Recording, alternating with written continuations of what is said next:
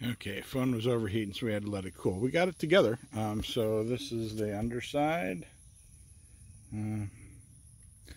Okay, that's how it attaches. It's just sort of hanging out there. We can loosen those screws and slide it forward and back. We can actually pivot it. They're kind of loose right now, so we can pivot it out, we can pivot it in. We can go kind of however we want. We can go quite far back. Let's see. I guess that's about as far back as we can go. You can still push the button and still get it off.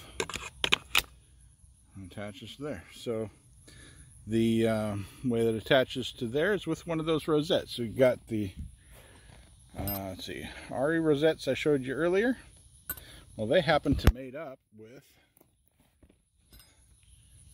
the ones that Permobil uses on their joystick. So I just stuck one in there. You can see the let's see, the quick release has a little edge there.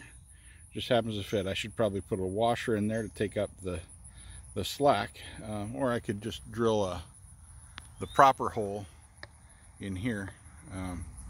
I just happened to use holes that were already there because it was convenient, and this was a test. So I just took, let's see, that M6 screw is actually an armrest screw. It's slightly longer than the one that originally held the joystick on, but they are, if you lift up the cushion of your armrest, there's a bunch of those holding these on, and it doesn't really need them all, so just grab one and use it in there. Or you can use you know, whatever M6 that's the right length that you've got. So now I can fairly easily pull my joystick off and the cable disconnects, and I can put in the extension and do what I need to.